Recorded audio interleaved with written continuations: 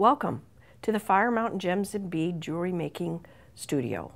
I'm Sue Ripsch, and today I'm going to be showing you a technique to make a love knot. To my left, there is a necklace made out of love knots. Then I also have a single love knot earring and a double love knot earring. In my book, Classic Chainmaille Jewelry, I also use the love knot technique to make a rosary. So you can take that rosary pattern and make other things from it as you wish. The book is on sale at Fire Mountain Gems and Beads online, and I hope you will be interested in buying it. Now, to start our jewelry, I'd like you to take and count out 15 large rings, open 14 of them, and close one. So there's my closed ring, and here's my 14. Now you may not be able to fit 15 rings in, but you just want to start with that many and then make sure you know how many you used so that every love knot you make after that, you use a similar number. So you pick up an open ring, run it through the large jump ring, then lay it on your mat and nest it so it goes nicely together like that.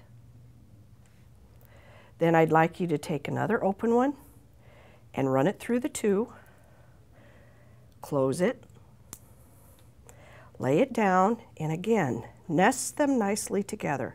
You don't want to be flipping them all over the place. You just want them to nest nicely. All right, let's take another one.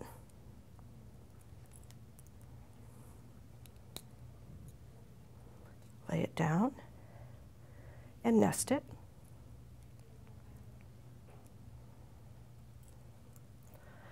And there's another one. The nesting is one of the most important things in this earring or in any love knot project because it helps the project to end up looking nice. Every love knot will not look the same, but they should be very similar.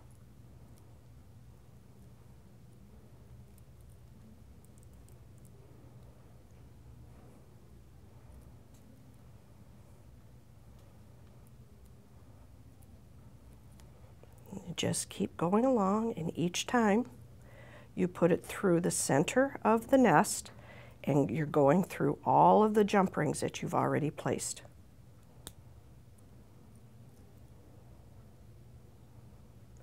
Continue to nest it nicely.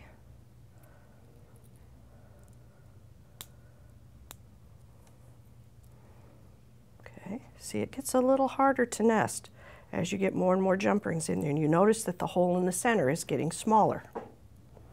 I always like to take my jump ring from top down and stab into the nest so that I can catch all of the jump rings that I've put on previously. Okay. Another one. See, my hole is getting smaller. Okay. Here's my 13th ring, and as you get more of them on, you need to open your jump rings a little wider and stab down into the pile. And see there, I missed one of them. So I'm going to re-nest, and that's all that you do. You re-nest your jump rings and you stab down again so that you've caught them all. So there's 13. See my nest? Now it's getting kind of tight in there. And anywhere between 13 and 15 jump rings is fine. Just depends on how tight you want your knot to look. And I'll try and put the 15th in. We'll see if it'll fit. Notice that I opened my jump ring very wide. I've picked them all up. Now I'm going to close it. See how that ended up? Then I'm going to take a small jump ring, and along the edge I'm going to grab two of the nested rings, and I'd run that into a lever back earring, and here you would have your earring as I show over there on the table. That's all there is to making a love knot. I hope that was helpful for you, and please pick up my book, Classic Chainmail Jewelry from Fire Mountain Gems and Beads online, where they also sell jump rings, jewelry supplies, and tools. Thank you very much.